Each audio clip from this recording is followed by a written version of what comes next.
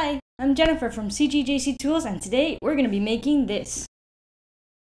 This is part 3 of a video series. Part 1 we modeled, and in part 2 we created the UVs. Here in part 3 we're going to begin shading and setting up our basic light and render setup. If you haven't checked out the other videos, the links are in the description.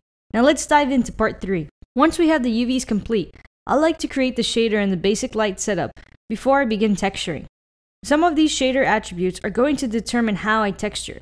The first thing I'm going to do is change my workspace to rendering standard and adjust my windows by clicking and dragging them into place. Since we are using Arnold to render, we need a light source.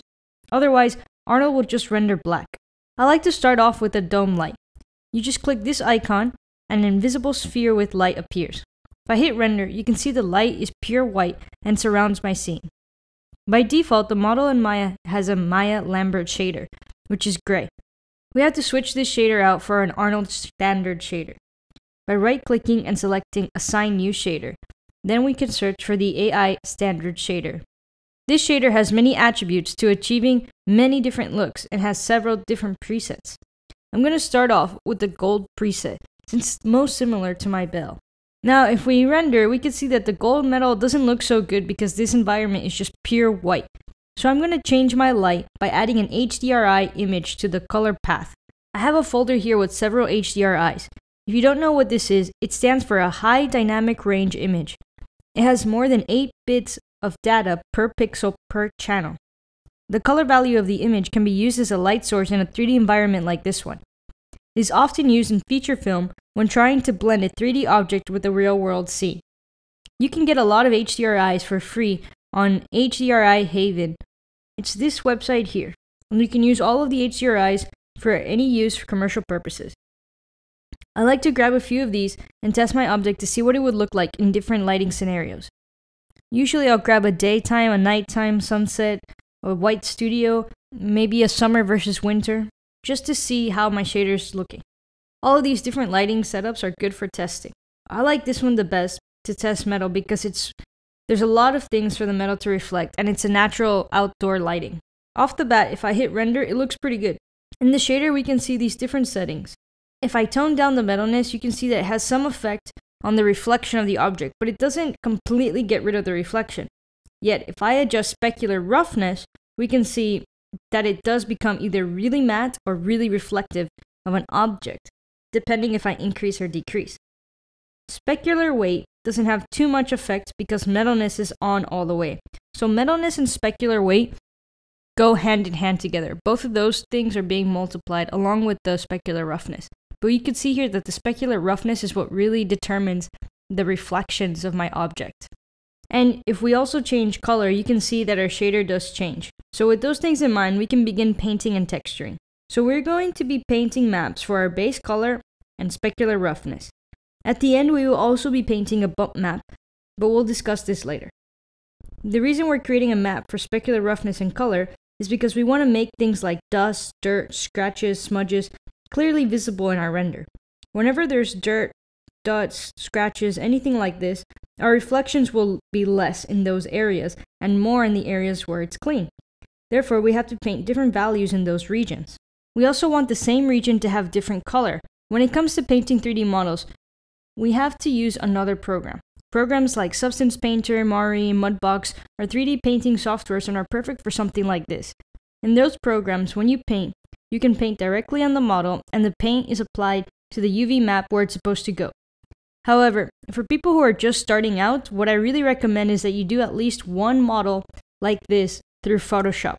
Because if you experience what it's like painting in 2D first, you'll appreciate 3D more and you'll understand what is so important about your UV map looking good. With that said, we need to export our UV maps and save it as a file that we can open in Photoshop.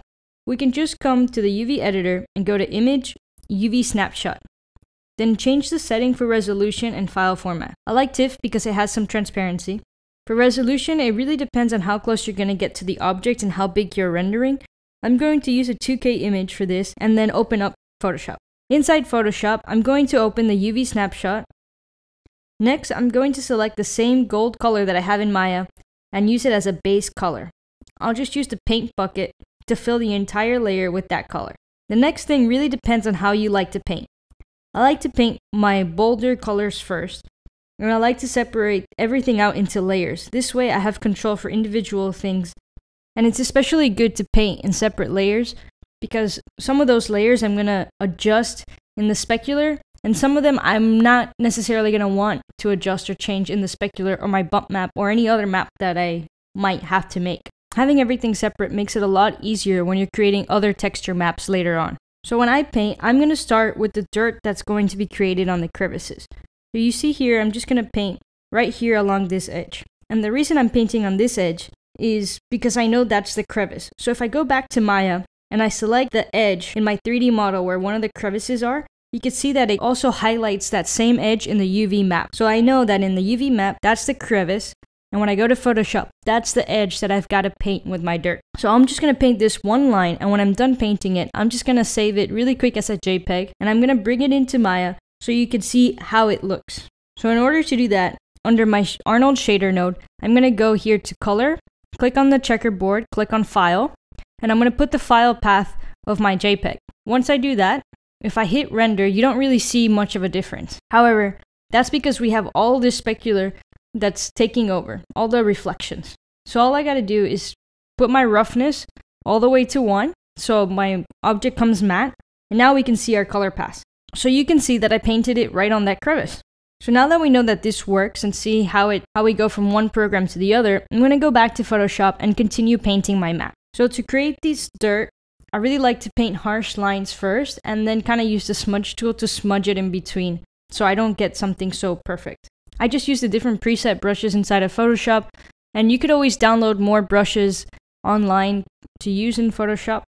So I'm going to speed up the video and I'm going to skip the process of me painting everything.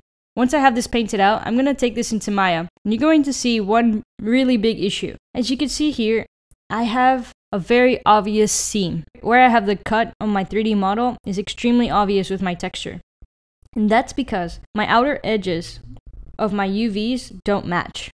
So if I click on this edge here, and I look at my UVs, it actually corresponds to 2 edges of my UV shell. Because I did a cut, that edge is technically one edge, but I have different color on both sides. Like the smudging of the dirt doesn't exactly match the other side of that edge. So this is why programs like Mari, Substance Painter are so useful, because these are technical things that you don't have to worry about in those programs, but you do have to worry about in a program like Photoshop. So, Photoshop does have a 3D painting capability. Photoshop doesn't have a smooth preview. So, we're only going to be able to see this in Photoshop, kind of like boxy look. Now, this isn't really ideal for us to paint on.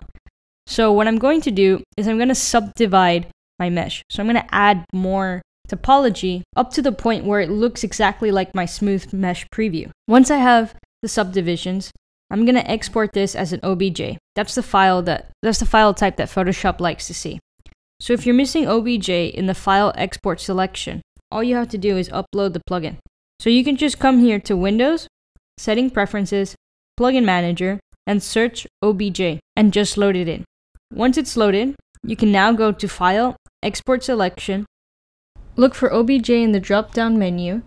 Once you find it, name your file and hit Save. You then want to undo your subdivisions because we don't need our mesh to be this dense.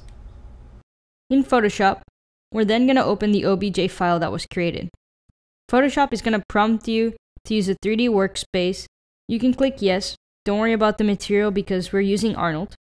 We're not going to save any Photoshop type materials. We're only going to export the JPEGs from here at this end. So now that we have our 3D model inside of Photoshop, and you can see it's all black by default. And in the layers, you should have one named the same as your Maya shader. So it should say something like AI Standard Shader if you haven't changed your Arnold shader name. When you click on that, if you come here to your Properties panel in Photoshop, you select this little icon and select Edit Texture.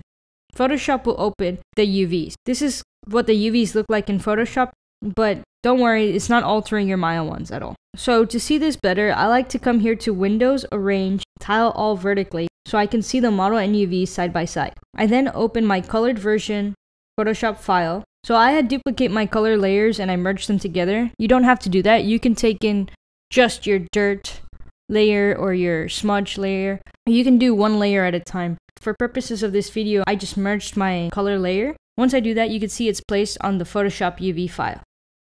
However, the scale is different. So the Photoshop UV by default is 1K versus the one that I did is 2K. All I gotta do is change the canvas size. So I'll just snug my map right into place with this new canvas size and just save the file. The second I save this file and I click onto my 3D Photoshop file, you can see that my texture is now applied to the 3D model. So the Move tool now allows me to rotate around my object in Photoshop. And in Photoshop has this sort of light source. So if you click on this, you can now move the light around. So I like to put the light directly on wherever I'm going to paint and just have it aim straight at it. So the first thing we gotta do though is move around and find our crease, our seam that's super obvious. Once we find it, I move the light into that position, aim it directly, and I'll just start painting and smudging my tools so I can clean up that seam. You can see it's pretty straightforward from here. All your smudge tool and other types of tools that you have in the 2D mode is just right here under this dot dot dot. So as I move around on different angles, I just make sure that I paint and try to clean up those edges. And as I move around, I also move my light source. So I'll paint like the front view first, and then I'll start tilting my camera up and down, kind of looking at it at different angles, just to make sure that I cover all the edges and all the different angles of that painting. Once I have that, I can just save this file. It automatically updates that Photoshop UV file that was created. I saved that one as well. And I can export this as a JPEG now and test it out in Maya. When we go back to Maya, you can see that the color map looks much better and doesn't have that super visible seam. I can still go back to Photoshop and keep adjusting, but now that I got my seams perfect, I'm going to try not to mess with that. So I'm going to try to leave those outer edges of my UV shells the way that they are and just clean up any paint that I want to change in the middle of the shells. Once I have that color layer that I'm happy with, I can now work on the specular map. In this case, everything that is yellow, I want it to be reflective, and everything that is dust, I don't want it to reflect. I want it to have less reflection because dust is covering it up. So when we look at our specular roughness, we know that a value of 0 means the max reflection that it can have. Now when we set it to 1, it makes a matte kind of look. So in Maya, these numerical values can be translated to color value as 0 to 1. So 0 is completely black, 1 is completely white, and every number in between is a different shade of gray. You can think of it as percentage also. So white is 100%, black is 0%, and all the percents in between is gray. So taking that same principle, we're going to create a map where everything we want to reflect will be black, and everything we want matte is going to be white, and everything that's dust is going to be kind of a gray color. So in Photoshop, this is pretty easy to do. So I'm going to get all my color layers and either merge them or adjust them one by one. In this case, I'm going to merge them for the specular pass. All the layers except for my scratches. Just my base color, my dirt, and my dust. I'm going to merge those layers together and create a new layer. So the first thing I'm going to do is turn down saturation so I get my image black and white. Now you can see that my dirt is black and the stuff that I want specular is white, but I actually need the reverse. So I'm going to put an invert inside of Photoshop. So the last adjustment I'll put is levels. I'm really going to create a high contrast image here. So I'm going to have very stark difference between black, white, and gray, just so I get a lot of variation and differences in my specular. So I'm not going to put this into Maya just yet. And the next thing I'm going to do is create my bump map. A bump map is something that is only calculated during render time and creates this sort of fake appearance that that part of the surface is lifted up or pushed in. So it doesn't require any extra geometry. It's just something done on texture, and it kind of creates the illusion of something rising or lowering inside of the model. And because bump is fake, we only ever use a bump map for something very subtle. And since the dust and the scratches are very minor, a bump map is perfect for this situation. In this case, black means no bump and white means the maximum amount of bump. So I'm going to make my scratches black, so they're going to be right on the surface. And then everything else, I'm going to make it different shades of gray until I get to my dirt creases that I still want white because those are like the most amount of dirt. So that's probably going to have the most piling up. So to make the bump map, I'm then going to make a new layer with a midpoint gray. This is going to be my base color. I'm then going to duplicate all the layers that consist of my dust. I'll use a saturation to turn it black and white, and then I'll invert to make sure that they're white and not black, because those are the areas that are going to be lifted up. Then I'm just going to duplicate my scratches layer and turn it black. Once I have that, I have my bump map ready to be saved and imported into Maya. And that concludes our video. A virtual high five and a round of applause for learning something new. Make sure to like, comment, subscribe, and share this video. Also check out our links below for some cool CG stuff, our social media pages, and our Patreon page. I'll see you in the next video.